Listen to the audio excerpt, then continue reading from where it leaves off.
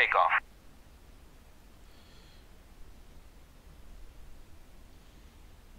No, don't answer me. That's nice.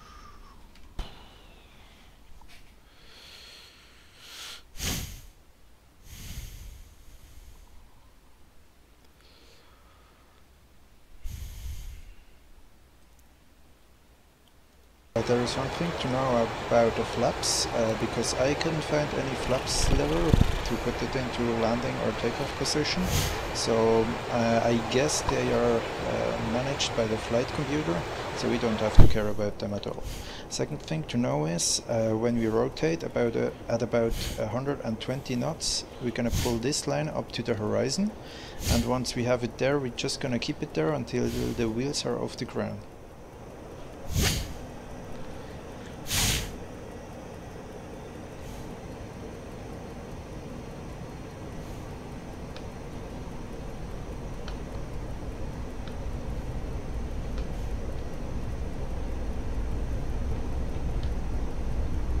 And 20 knots, rotate softly. We're gonna keep this line at the horizon until the feet are off the ground, until you can take your gear up.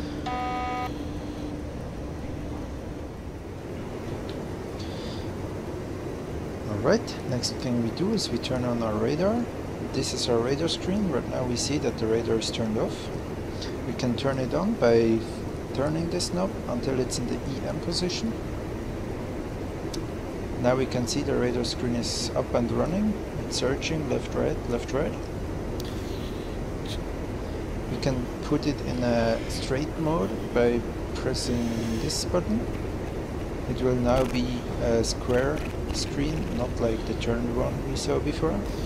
Also here we can increase and decrease the height and the width of the radar scan zone, and here we can increase or decrease the distance of the radar screen.